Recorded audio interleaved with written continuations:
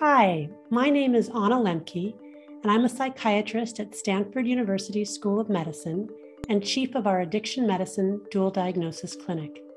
I'm here to tell you about opioid overdose. First, what is an opioid overdose?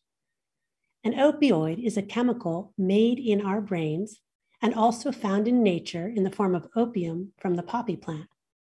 Today, opioids can also be made in a laboratory from scratch without needing opium as a precursor.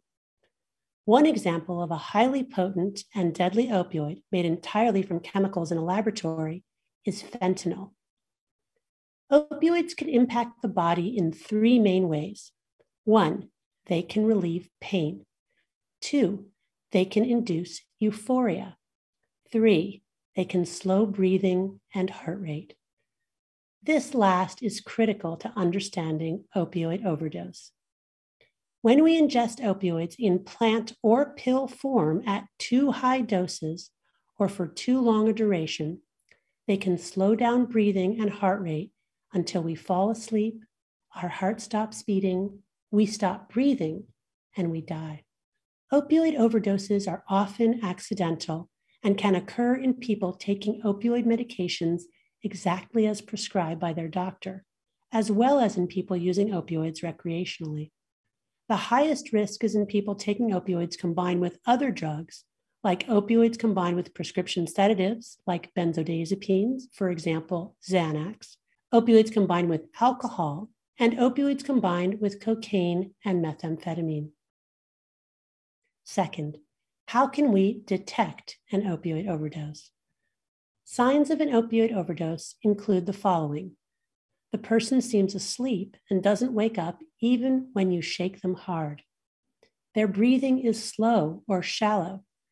You can barely hear their heartbeat when you put your ear to their chest.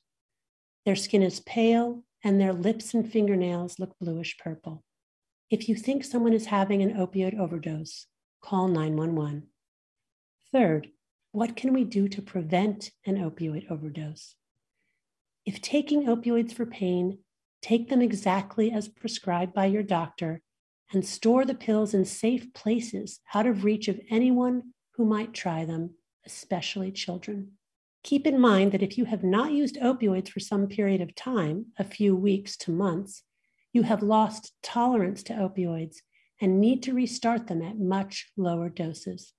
Keep naloxone on hand in case you witness an overdose. Naloxone is an opioid overdose reversal agent that works by blocking the chemical effects of opioids in the brain. Be sure to check out resources for naloxone in your state.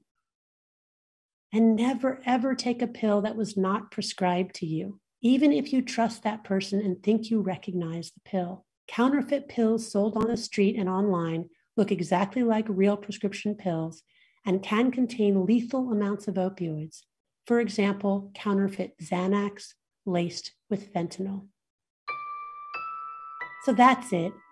If you or someone you love is struggling with substance misuse, talk to a licensed mental health professional or a person in long-term recovery. Bottom line, millions of people can and do get into recovery from addiction and remain in long-term recovery for decades. That could be you. Reach out for help today.